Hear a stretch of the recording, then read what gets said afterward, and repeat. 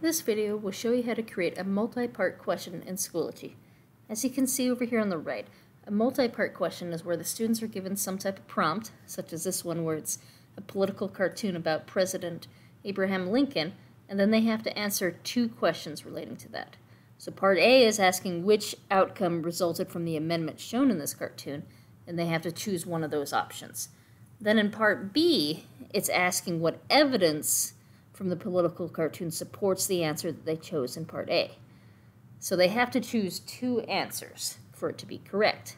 So ultimately, this is simply a multi-select question. It's very similar to the multi-select question, which means we're going to use the multiple choice option in Schoology. So I'm going to switch over to Schoology and go over here to multiple choice.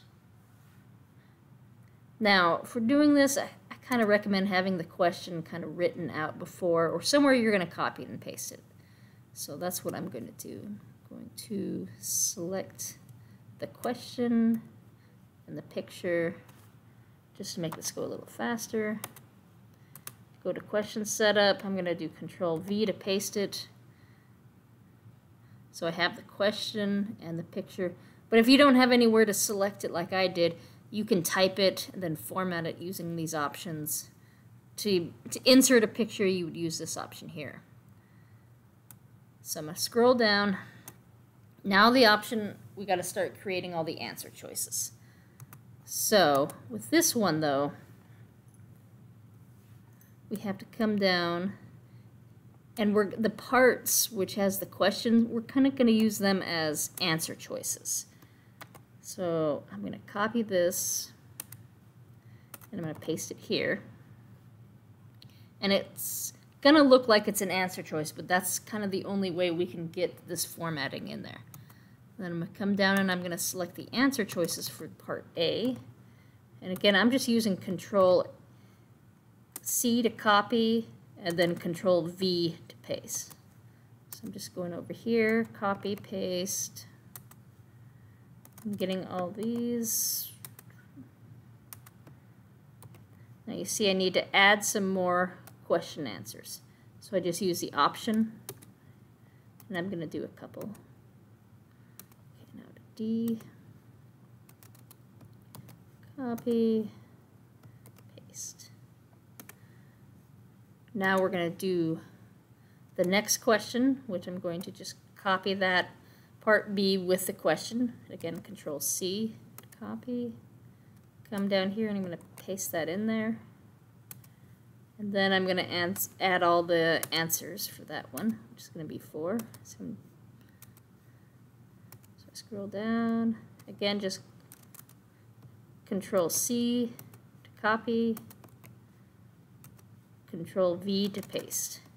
I mean, you could still right click too. This is just something I just find a little faster.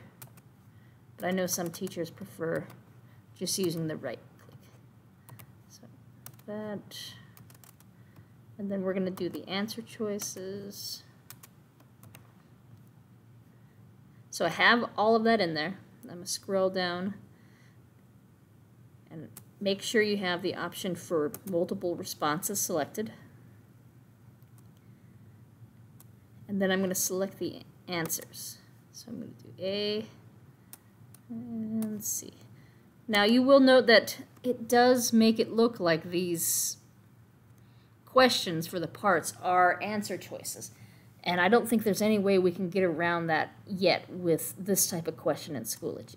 What you can do instead is just kind of format it to make it look like it's not an answer choice, it's the prompt. So you can come up here and maybe make it a little bit bigger. You can make it bold. You can underline.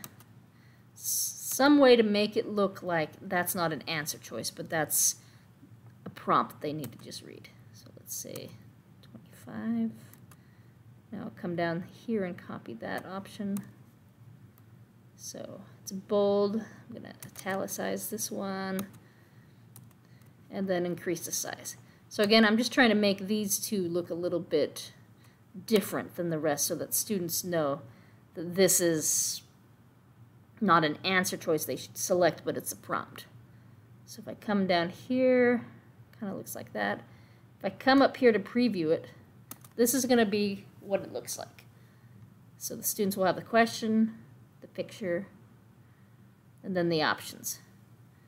So you can see it looks a little, I mean, you could still select that, but when you format it a little bit more, it kind of makes it a little bit easier to see not to select that. So then the students select the answers. They can select multiple answers, and then they just submit. And then we come back up here, edit question. So you have that in there. You have the answer choices. So the key is making sure there's multiple responses selected. And then, of course, I would recommend adding in the TEK.